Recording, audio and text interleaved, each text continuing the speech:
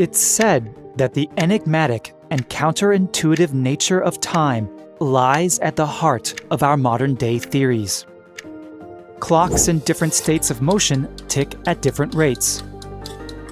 Therefore, time is relative. But what if there were a completely different way of looking at things? One surprisingly more mechanistic and intuitive. Indeed, something remarkable emerges when we decide to treat relativity not as a theory about space, time, or kinematics, but rather as a theory about waves. This is Dialect with what time dilation actually is.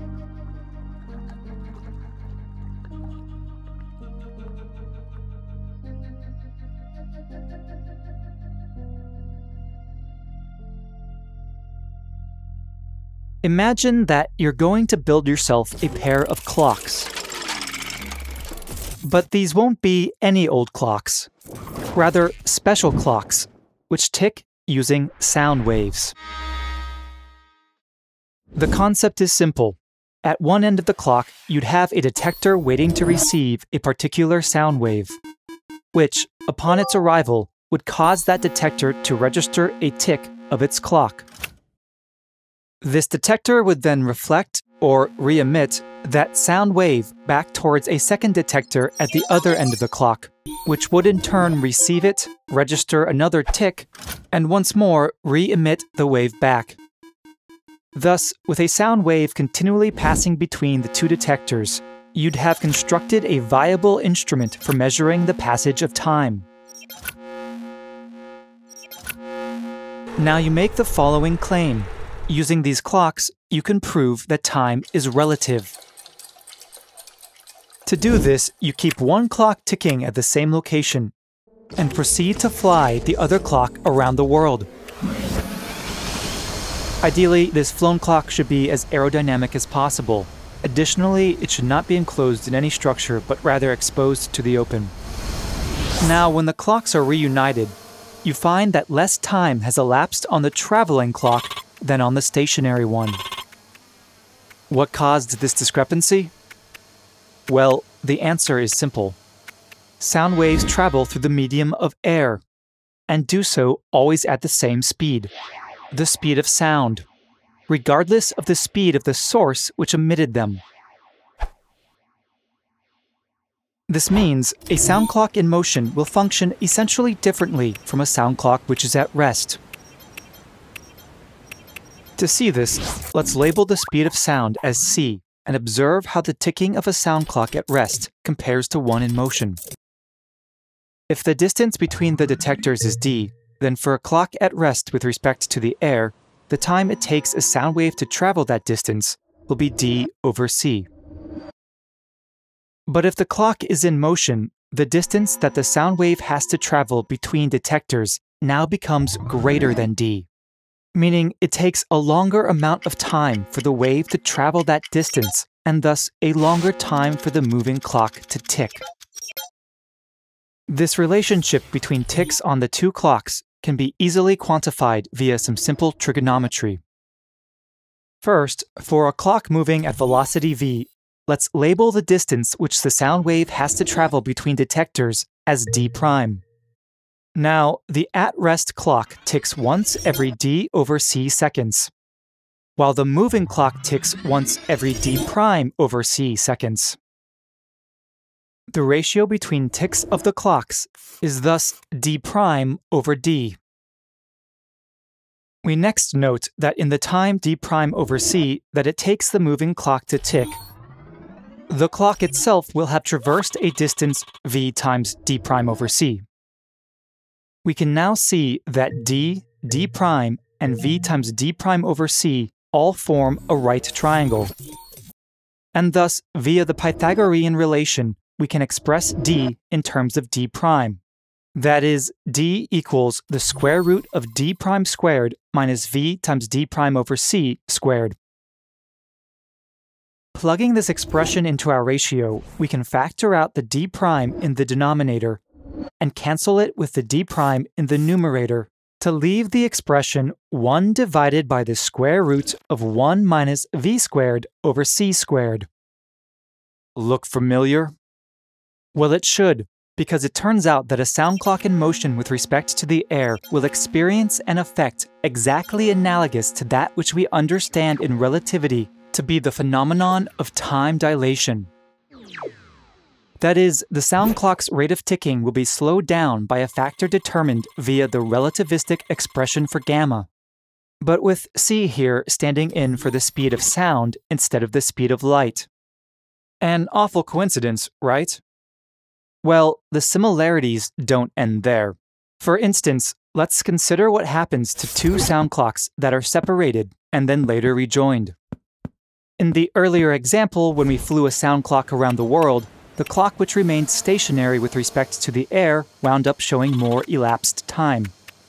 But now, let's say we don't know which clock is stationary with respect to the air and which is in motion. Let's consider two cases. First, the case in which the clock that departs, travels away, then turns around and returns, is the one which is in motion with respect to the air. Then, obviously, the stationary clock will tick faster for the entire duration of their separation. And so the traveling clock will show less elapsed time upon their reunion. But now, let's consider the second case, wherein both clocks start in motion with respect to the air. In this case, both clocks begin by ticking slowly. Let's label them clock A and clock B. Next, clock B abruptly slows down so it is stationary with respect to the air, while clock A continues traveling off. Once stationary, clock B will actually tick faster than its counterpart.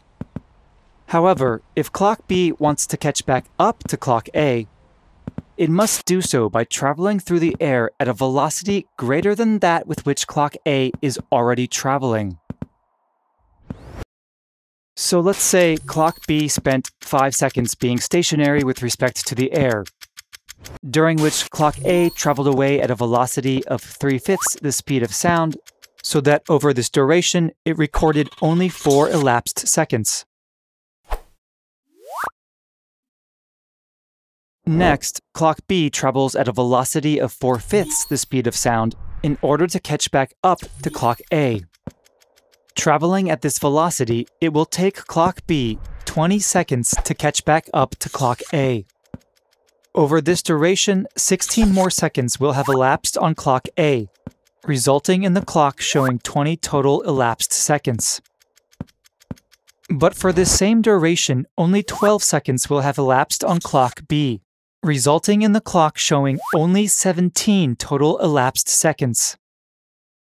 Thus, when they are reunited, the clock which turned around to catch back up will still show less elapsed time, even though it was at rest with respect to the air during some portions of the trip. Now, we can repeat this experiment assuming any arbitrary initial velocities of our sound clocks with respect to the air, and the end result will always be the same. Whichever clock turns around to rejoin its companion will always end up showing less elapsed time. This is in consequence of it achieving a greater total average velocity with respect to the air over the duration of its trip. Likewise, in special relativity, we find that for any two clocks that are separated and rejoined, whichever clock turned around or accelerated to rejoin its companion will always end up recording less elapsed time. Unfortunately, in special relativity, due to the insistence on preserving the symmetry of observers' differing states of motion, there has never been a clear consensus on what causes time dilation. You can see that even the experts are clearly confused by it, such as when they inaccurately claim that only acceleration causes time dilation, or conflate time dilation with the Doppler effect, or even bequeath unto time dilation the power of causal agency itself. Then, of course, there are the multitude of differing interpretations as to what resolves the twin paradox. But in our sound clock universe, something like the twin paradox becomes exceedingly simple. All we need to do is imagine constructing something like, say, humanoid robots, which operate based off of sound signals. Then any functioning in these robots will be affected by their motion through the air, such that they will experience time differently depending on that state of motion. For instance, say we construct two robots that are designed to sprout white hairs when they turn, say, 10 seconds old based on their respective sound clocks. Then, if we separate and rejoin these robots, we'll find that whichever robot turns around or accelerates in order to rejoin its twin will take longer to sprout its white hairs, and thus, in accordance with the results of the twin paradox, wind up being the younger twin.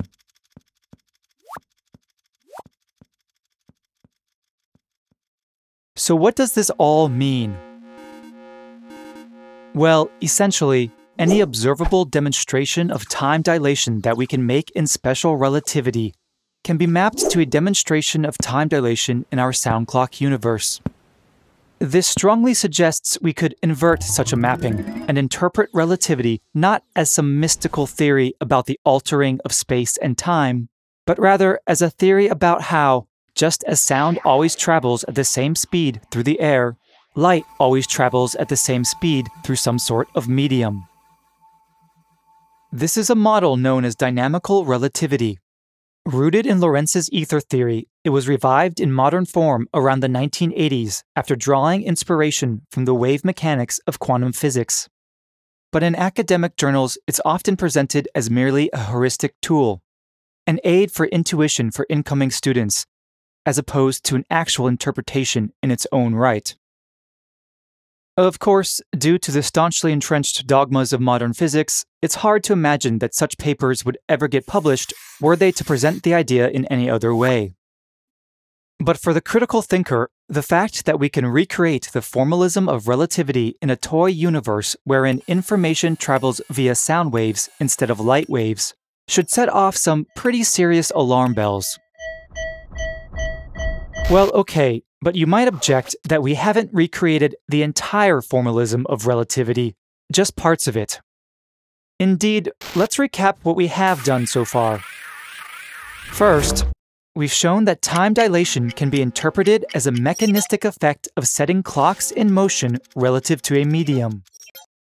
Then, we've shown that if you don't know what your motion is relative to that medium, no coincident comparisons of clocks, i.e. comparisons where clocks have been separated and then rejoined, will ever reveal it to you. Lastly, we've shown that if information itself is assumed to be transmitted through this medium, then this dilation effect isn't just limited to clocks, but rather extends to anything that relies on that information for its functioning. If you're familiar with relativity, you've likely already seen time dilation derived in a mechanistic-like Pythagorean manner for light clocks before, so the first point shouldn't be too surprising. Similarly, you're probably already aware that the speed of light is also conjectured to be the speed of information, so the third point shouldn't reorient your understanding much either. But the second point gives us something crucial and new, because it offers us a sort of uncertainty principle for clocks. That is, since no clock-based measurement could ever be used to determine our motion with respect to the ether, this means there's no way to tell if our clock is ticking in accordance with true universal time, or if it is ticking at a dilated rate. Meaning it is not time itself which is relative, merely our knowledge of it. Now, this precipitates an epistemological conundrum of sorts, because any uncertainty in time-based measurements will propagate as uncertainty in other types of measurement.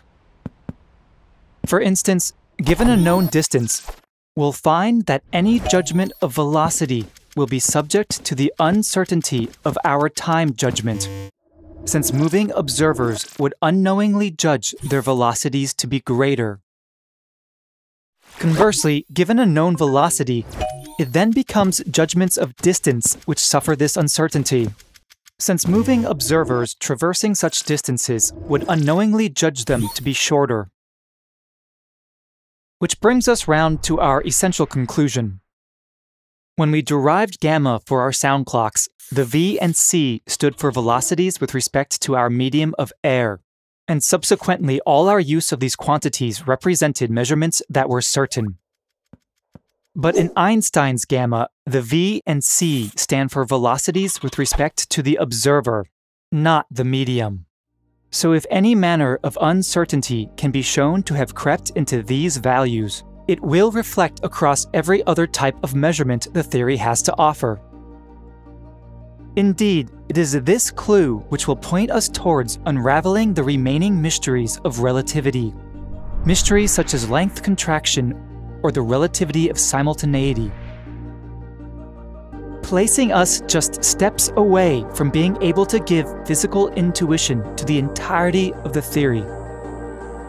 Meaning very soon, for the first time, we will be in possession of an interpretation that doesn't rely on mathematical abstraction. Now, a huge shout out here to our Patreon subscribers, through whose support we've been able to bring these recent revelations to light. And to all our viewers who have countenanced our search for real answers over the years. We hope your excitement for what lies ahead is as great as ours. This has been Dialect. Stay tuned.